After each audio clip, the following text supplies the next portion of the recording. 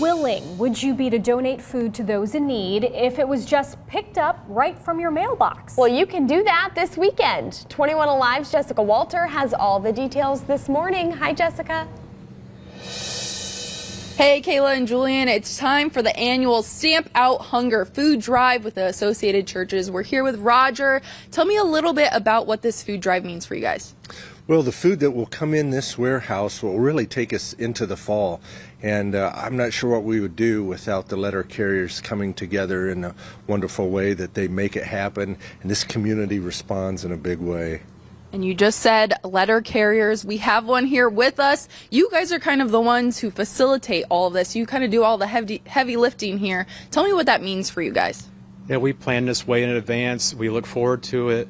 The letter carriers are ready to go. We have volunteers, hundreds of volunteers that help out to pick up food on Saturday morning. So the community, everybody can be a part of this. And we love our communities. We love the folks that we deliver mail to. And it's a way we can give back and everybody can participate and put the food out, and we will pick it up on Saturday morning. And you said Saturday morning. What if someone maybe does it Friday morning if they're gone on Saturday? What about Sunday? Or, well, I guess no mail Sundays, but can people still donate? Will you guys still pick it up if they're not right on time? Absolutely. We really would like the food out Saturday.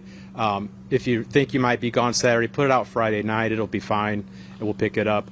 If you forget, there's always some that we pick up during the week, the following week, but yeah, you're good. Okay, so I understand you guys should all be getting little cards in the mail. Some of your mailmen will be putting out bags in the mailboxes even, but it's such an easy way. You don't even have to leave the house, and you can share a meal with someone right in your community that you may not even know. All right, Jessica, it's so easy, and you know, Tim was mentioning they have hundreds of volunteers to help with the food collection. Do they still need volunteers?